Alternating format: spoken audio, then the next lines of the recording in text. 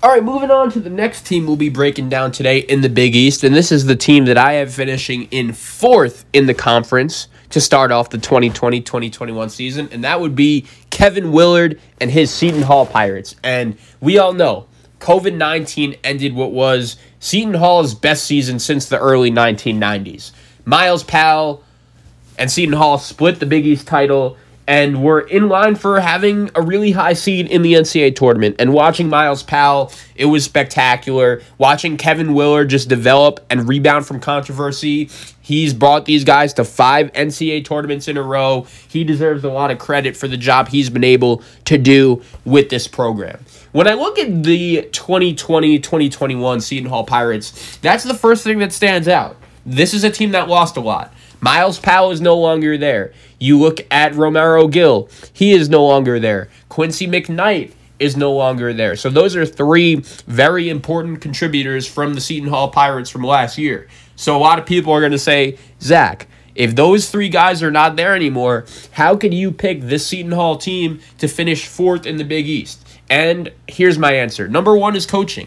I believe Kevin Willard is the 3rd best coach in the Big East. I think he has an argument to be second. Jay Wright is obviously on another level than any other coach in the league. He's won national championships, but I would probably put Kevin Willard at number 2. He's been able to do an unbelievable job getting this Seton Hall team to the NCAA tournament. And keep in mind, this program was in rough shape before he was able to get here. So when you look at the Pirates for this year, they have Sandro Mamukalashvili. If you followed the Pirates last year, Mamu got hurt, and he missed a good portion of the season with a broken wrist. I believe it was like midway through December to early February, and the Pirates were very good without him, and I think it took a little bit of time for him to get readjusted back into his role. But once he was there, I think he ultimately provided to be one of the more underrated players in all of college basketball. And now this year, I think he's in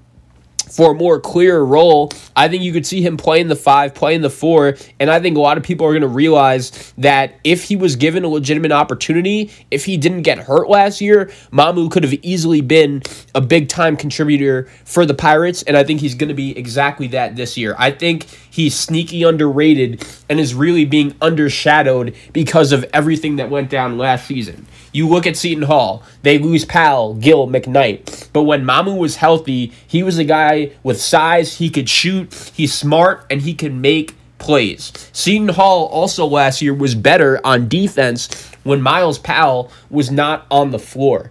I think playing Mamu at the 5 is going to really open things up for this Seton Hall team on offense, and when they need help on defense, they have the bodies because they could put Ike Obiagu, not Ike Anibogu, the former UCLA Bruin, Ike Obiagu, the transfer from Florida State. They could put him in when they need help on defense and emphasize on long wings. The other kid I really like for the Seton Hall team is Jared Roden. I think he's going to have another big-time jump from last season. This is his junior year. He's improved from his freshman year to his sophomore year, and now I expect him to improve even more for his junior year. I think playing him at the 4 with Mamu at the 5 is really going to expand his game. I'm really looking forward to see what he could do. And the question I have for Seton Hall, number 1, is can Miles Cale bounce back? This is a guy that is now in his senior year. This is a guy that hit the game-winning shot against Kentucky at Madison Square Garden, probably the biggest win in Seton Hall in the last 3-4 years. Any Seton Hall fan knows the exact shot and the exact game I'm talking about. So this guy's a former top 100 recruit. He could play, but last year he was super disappointing. 6 points per game. 3.7 rebounds per game, about 1 assist per game, 1 steal. During his senior year, with Miles Powell gone, it is time for Miles Cale to shine. He needs to be better. I want to see him average at least 12 to 13 points per game. He has to be a guy that if this Seton Hall team wants to do well and perform, he needs to be one of the main contributors. The other thing that stands out to me when I see this Seton Hall team is Bryce Aiken in the backcourt. He's a guy that can make shots with Takal Molson, the transfer from Canisius. He can attack. He's a capable scorer. And going back to Bryce Aiken, the cool thing about him is like Miles Powell. This is a guy that could take over games with his scoring ability. He is able to pull up from anywhere on the floor and can beat his man off the bounce more often than not. In 63 career collegiate games, Aiken has scored over 30 points 7 times, and his career high is a 44-point game. With Aiken comes to Call Molson. This is a transfer from Canisius who spent last season not playing because of transfer rules. He sat out, but he was first-team All-MAC as a sophomore and was one of the more prolific scorers in the mid-major realm in 2018-2019. The downside is his inefficiency. I get it. He's been a volume scorer during his career. He's only shot 30% from 3, but at Seton Hall, I don't think he's going to be forced to be the number one option, so his efficiency could improve. He could be a dangerous complementary piece to Aiken and Kale, and if this Seton Hall lineup is clicking at all cylinders, I really like the way they fit together. If I'm Kevin Willard, I am starting Molson at the 2 with Aiken at the 1, Kale at the 3, Roden at the 4, Mamu at the 5, and then having my bench of Obiagu, Reynolds, Samuel primarily. So I like to call Molson. He could play.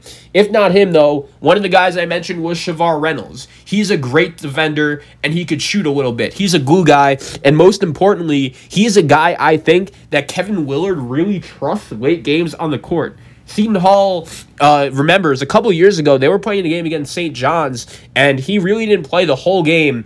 Kevin Willard puts him on the floor, and he hits a game-winning buzzer-beater 3 against St. John's. Shavar Reynolds, I remember that game vividly. It was a conference opener 2 years ago. He could really play, and I think he's another dangerous option that provides a lot of depth for the Seton Hall team. He's a glue guy. Tyrese Samuels, another guy I mentioned. He's a guy that gained experience last year. He's 6'10", and can play small ball 5, small ball 4 as well. A lot of people have asked me, Zach, what is your number one question for the Seton Hall team? And I think for me, it's what's their identity? Because last year, the thing with Seton Hall was this. Going into the season, I was so high on them just because I love Miles Powell. I expected McKnight to do well, but they struggled early. And if you remember, they lost a game to Rutgers. And when I say they lost to Rutgers, not only did they lose, they got ran out of the gym. It wasn't even close. And I remember Miles Powell got hurt in that game, and there were Seton Hall fans, there were college basketball analysts all over the place asking on Twitter, is Seton Hall going to miss the NCAA tournament? So there were people supporting Seton Hall panicking. And without Miles Powell, what that forced Seton Hall to do is make and create a new identity. And that identity was on the defensive side of the ball. Quincy McKnight was out here locking down opposing point guards and was great not only on the defensive side of the floor, but really on the offensive side of the floor as well. Romaro Gill was probably the best defensive player, not only in the Big East, but all of college basketball last year. He was a first-team All-Big East player last year. Seton Hall really was able to redefine who they were. My question for this year is, are they going to be able to do that? They don't really have rim protection. They don't really have an elite scorer who is going to be able to step up and provide Seton Hall with that new identity. The other question I have for the Seton Hall team is this. Bryce Aiken needs to stay healthy at point guard. Is this dude going to be out there all? Because as good and as talented as he is, he only played 7 games last year and hasn't played a full season since his freshman year. And now he's a senior. It's tough because they may rely on him to be their best offensive creator. The other question I have for Seton Hall is this. I mentioned Romaro Gill and how when Miles Powell got hurt, he was one of the main leaders on the defensive side of the ball for this Pirate team, and he was one of the main guys that turned it all around for Seton Hall. Can Ike Obiagu develop into that guy this year? If you remember, 3 years ago, when Ike Obiagu played at Florida State, that was a Seminole team that made the Elite Eight. They played in the NCAA tournament against Michigan. They were a really good team.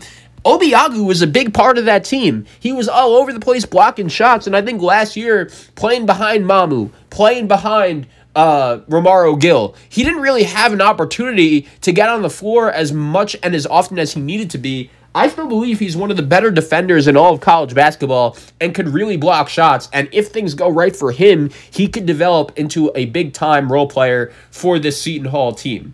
I think Seton Hall is built around wings who could defend. They're going to need Bryce Aiken to be their lead perimeter scorer, maybe Miles Kale as well, but I don't think I could trust him. Maybe Mamu could be their overall leading scorer. I trust his offensive ability, and I can't wait to see what Jared Rhoden could do. I can't wait to watch him play. Seton Hall is the fourth best team in the Big East to me. They're also a team I think that has a lot of possible finishes.